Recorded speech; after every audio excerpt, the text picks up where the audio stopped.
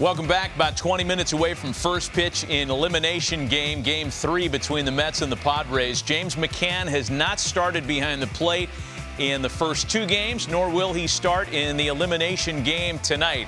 He and Tomas Nido kind of split catching duties in terms of starts in the regular season down the middle. But now that it's come postseason time, it's been all Tomas Nido. And Buck Showalter was asked about his catching platoon for this series earlier today.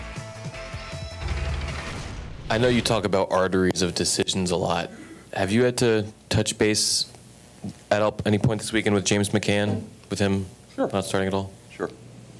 How does that go with him? James got a lot of pride. You watch him. I was thinking, I actually brought it up to the team. He gets pinch hit for in Atlanta, and because the guy that pinch hit for him was a catcher, he was out catching the pitcher between innings. Those are little things, you know. He was talking to Glenn and I yesterday about, you know, once we had the lineup and everything, that you want to go down and catch some sides to stay ready. James is a pro.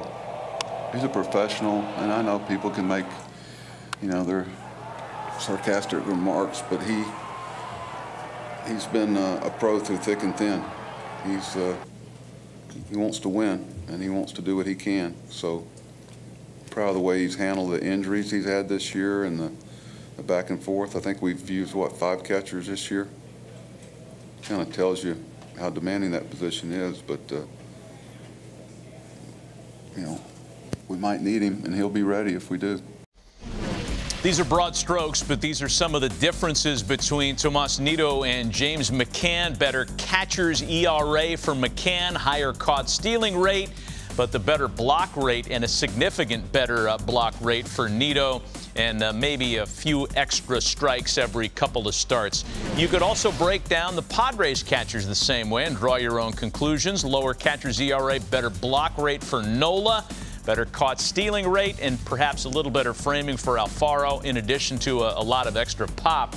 But it seems to be that there's a trend here, guys, on the starting catching in the postseason. When managers have a choice between a bat-first catcher who perhaps doesn't handle the staff as well and the opposite, it's generally the defensive guy that gets the nod. Well, when you talk about the postseason, and every count is a rally, is 4 at-bats of an offensive catcher, which you deem an offensive catcher, and I'm not saying any of these guys are, but when it's offense versus defense, or is the guy calling every pitch, over 100+ pitches that we're going to throw that night?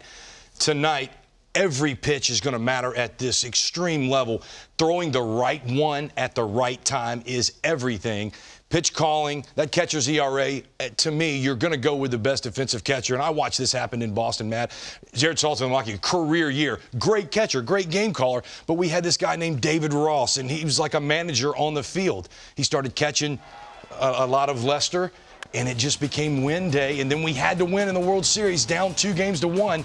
And David Ross ended up starting here in St. Louis, catching Clay Buchholz all the way down to being this right here, and he was our field manager. Hit 180 on the year, had some big hits, but at the end of the day, you'll take defense over 4 at-bats of offense anytime. No question about it. As far as I'm concerned, it's about putting the fingers down and having a game plan and understanding how important that is. For me, baseball is about pitching and catching.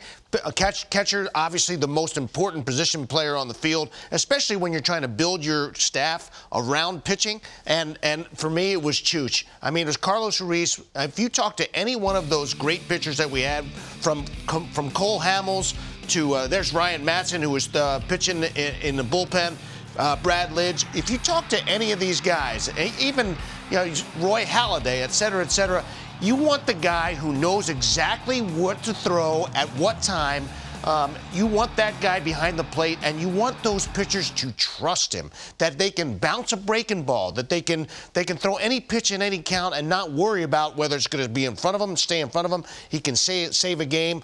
To me, it's all about defense with the catcher, especially when you're building your team with pitching. Would you, when you were GM, did you have complete license on that? Was it Charlie? Was it the starter that would determine who was out there in a postseason game? How much communication was there? No, I think Charlie was the man. I never made those decisions as a GM. I let the manager make those decisions. But I know that Charlie, he would consult. He would talk a lot to the pitching coach and discuss it. But it was huge all the way because the pitchers, they knew that the pitchers felt very, very comfortable